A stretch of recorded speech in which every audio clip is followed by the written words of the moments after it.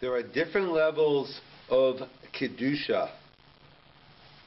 In the Gemara and the Poskim, they talk about Guf HaKedusha, something which is inherently Kadosh, i.e., Stam, Sefer Torah, Tefillin, Mezuzahs, as they say, Stam a Yid.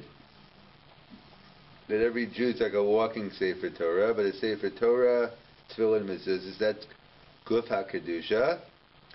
And then there's a second level, Tashmishe Kedusha, things that serve the Kedusha, the Kadosh, i.e., let's say a mantle on a Sefer Torah, so it comes in contact and it protects the Torah. And the third level, Tashmish to Tashmish. It doesn't actually protect. It doesn't actually come in contact with the Torah, with the Kedusha itself. It's a little removed from it, the Tashmish to Tashmish, or a similar halacha, perhaps in some ways, Tashmishe mitzvah, something which is used. It's for a mitzvah, a lulav, an esrog, or different types of mitzvah articles. So the Gemara tells us in Megillah the difference between Tashmishe Kedusha and Tashmishe Mitzvah. Tashmishe Kedusha Nikvarim has to be buried. Tashmishe Mitzvah Nizrakim, something that's used for a mitzvah purpose, or we'll see a Tashmish is Nizrakim, can be thrown out. Of course, as the Chuvas Harashba points out, it should be done derech kavod, not just thrown out, period, but put it in a proper bag and then thrown out.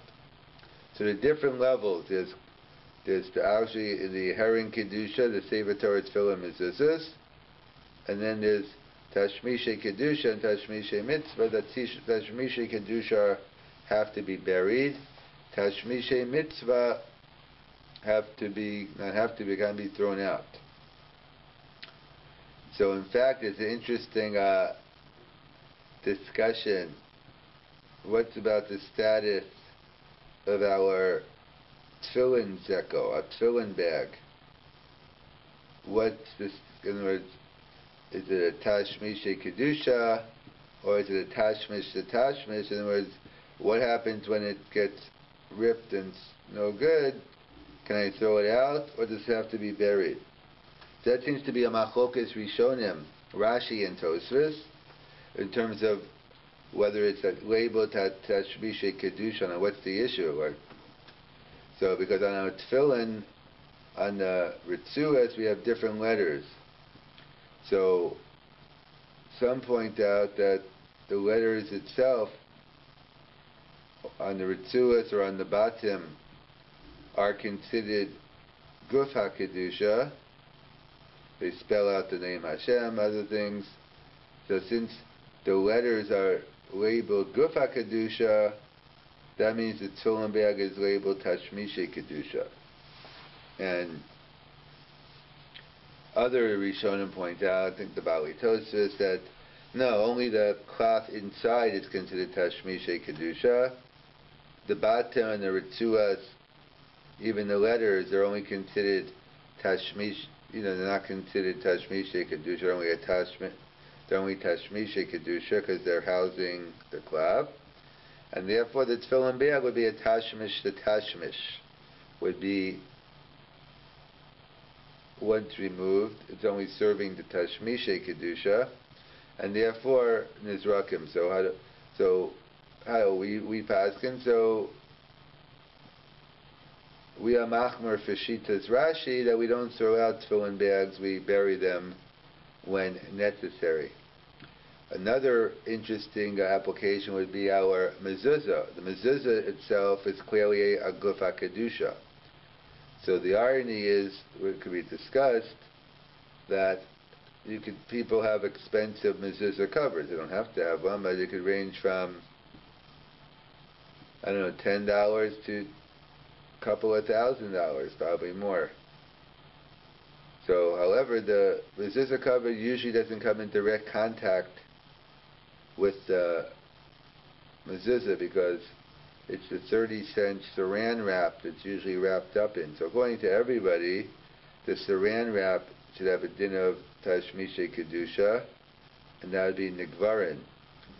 What about the mezuzah? So that perhaps, at first glance, it seems to be a tashmish, and then perhaps it wouldn't have to, but we'll see. Lahalacha,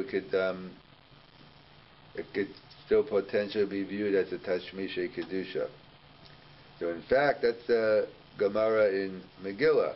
The Gemara in Megillah labels an Aron Kodesh Tashmishe Kedusha because it houses the Sefer Torah. So at first glance, that makes a lot of sense.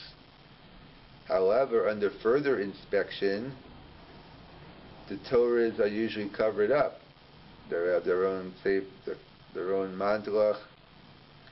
So actually, the Torah itself is never touching the Aron Kodesh. The Aron Kodesh should only be a tashmish. It's housing the mantle. So why is it then that the Gemara calls it tashmishe kedusha? So it's an interesting carbon nesanel. The principle's true. Well, halacha we don't paskin like the carbon nesanel, but the carbon nesanel suggests that times have changed. Principles don't change. The Torah was given to Moshe Rabbeinu. Does Jewish law change? So if you mean the principles given to Moshe, no. But if you take the same principle and apply it to a different situation, you'll end up with a different result. So hence they point out that Bizman HaGemara, people were afflicted with poverty. We don't live in affluent North America.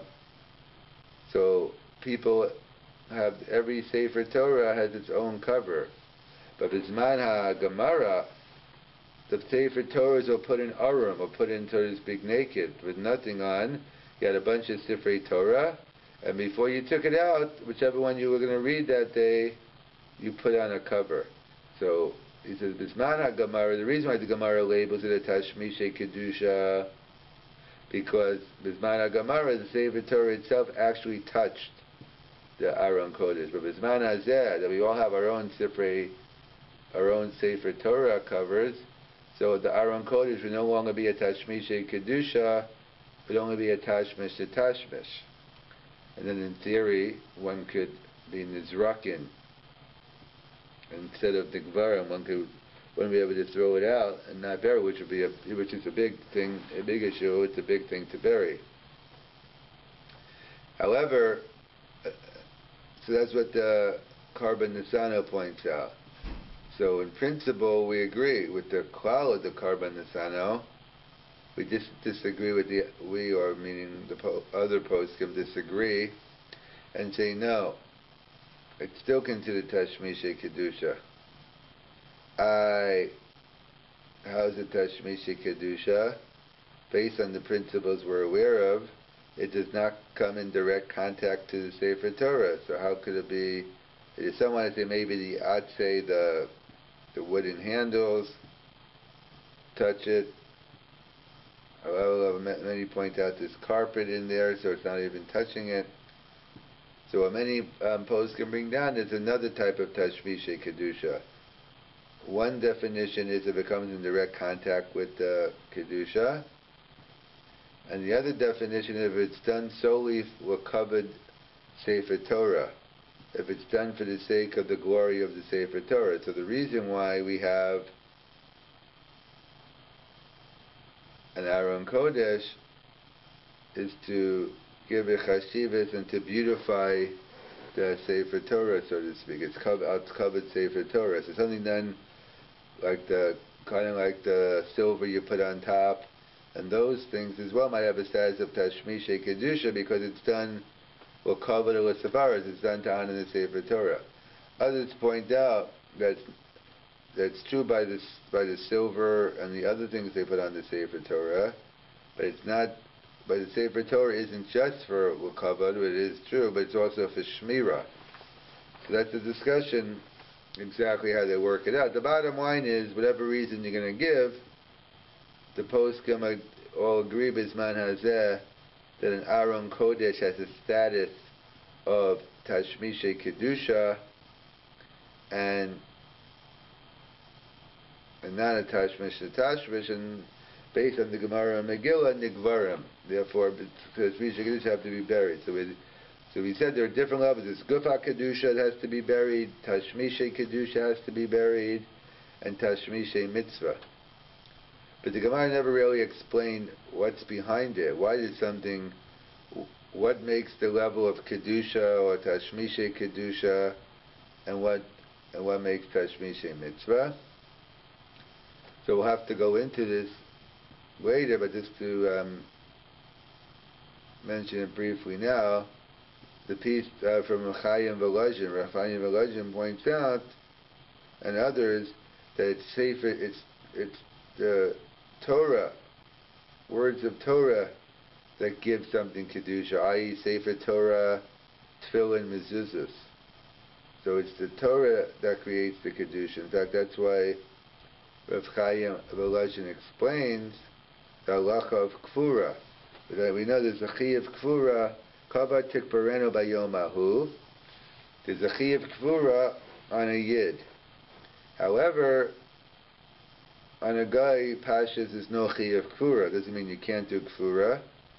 But al pi halacha, there's no din where they have to be buried. So therefore, nafkamina, cremation, other things for goyim is okay. But what's the reason why a Jew is chayav in Kfura but not a guy?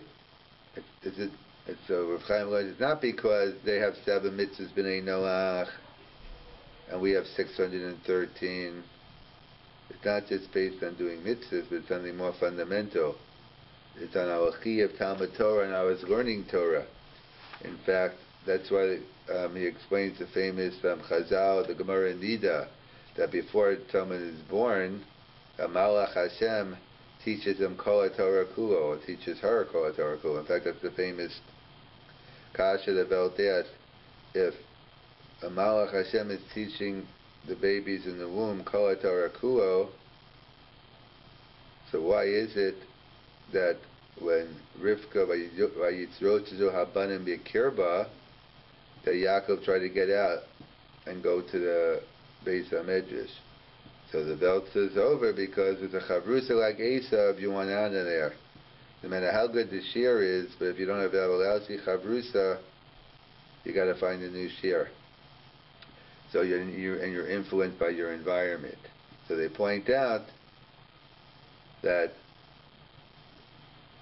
Chazal tell us, and what's the reason, if the moment you go out, or before the moment before you go out, the malach is your little patch and you forget it all, so what's the point? The point is that the one that shows every Jew has the potential for Talmud Torah. In fact, that's how, I think that the Taz writes, different reasons for a Sholem Zachar, and one is kind of like a Nicham Avelim, that we once knew all the Torah, and now we forgot it all. So someone points, that's not a bad thing, it's a good thing.